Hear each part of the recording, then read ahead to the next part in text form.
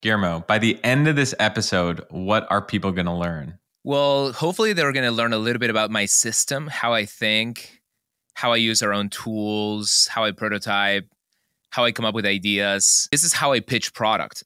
Yesterday, I met with one of the world's largest companies. They came to the office, and I basically did a version of this. So it's also a little bit of advice for people watching. Like, how do you sell? Like, do you do decks? Like, I try to show product as much as I can. So I'll walk you through a few things that I've created.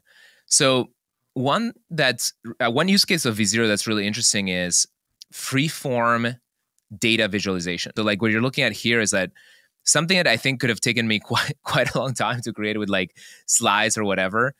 And the AI walked me through how to represent this, how our fluid compute system works, and create something that I can hand off to other teams, I can hand off to customers, I can hand off, I can further solidify my understanding of technical concepts.